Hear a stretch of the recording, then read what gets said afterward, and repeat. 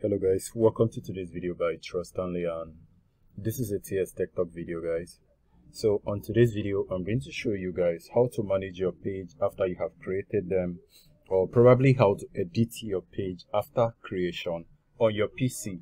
So guys, if you want to do this on mobile, I already created a video on mobile and it's on the same playlist, so you can check out the playlist of my Facebook page to see every video I have created for Facebook page. So for today's tutorial, this is what I'm going to show you guys how to do on PC.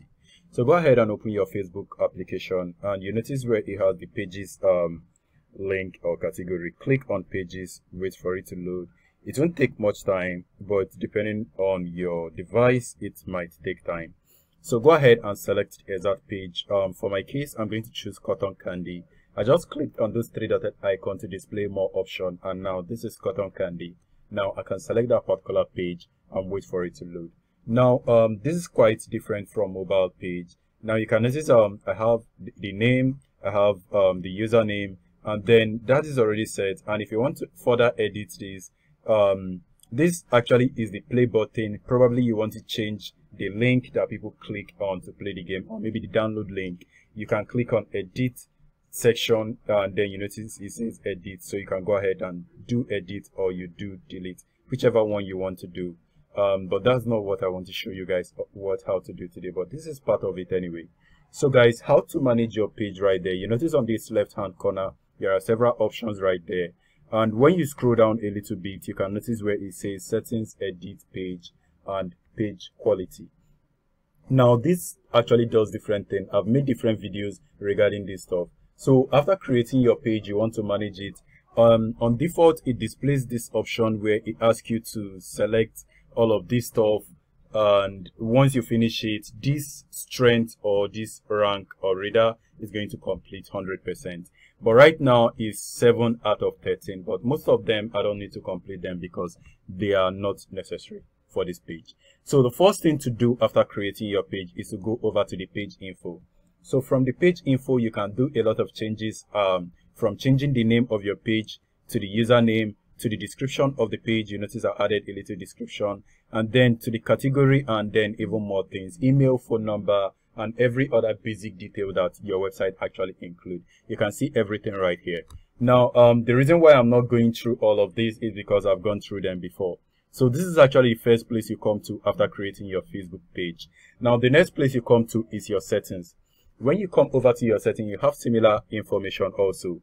Now, right here, you can notice the page is actually published. If you click on this section, you can either unpublish the page so that you want to make some changes or you want to edit some things on the page.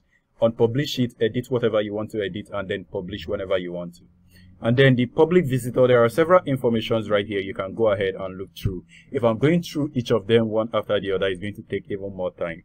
And then guys, if for some reason you want to go ahead and delete your page, this is actually the information. So guys, go ahead and go through all of this information to see anything you want to do. And then guys, there is also an page info right here, and then a page template. These two actually does different things, and they are not displayed right here. So all of this area actually displays different section. Under the settings area, you can notice there are different things. Now, let me explain this information. This information is very similar to the one we clicked on previously. Let me click on it so that you guys will see. You notice it's still similar, right? Now, all of this information were actually visible because we clicked on the settings.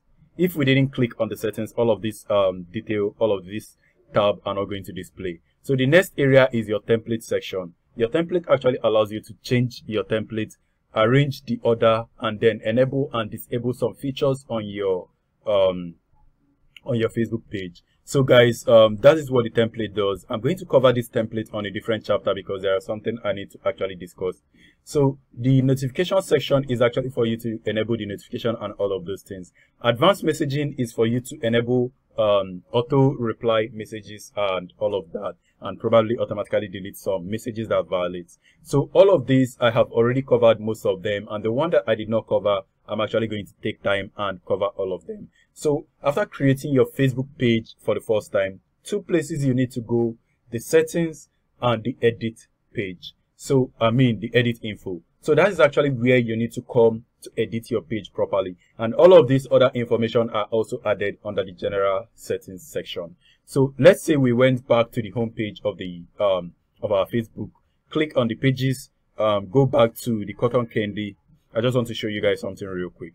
You notice on this left hand area, it's not displaying the templates, the page info. This is actually the page info and some other thing, the message section. But once you click on the settings section, it displays all of this. So this is actually where you need to come to edit anything on your Facebook page. So guys, this is all I want to show you. Every other thing I already covered them on previous video, and then you can check out my playlist to watch them. So thank you for watching this video. I hope it's helpful. If it is, much like, subscribe to the channel. I will see you guys on my next video. Please stay safe and peace.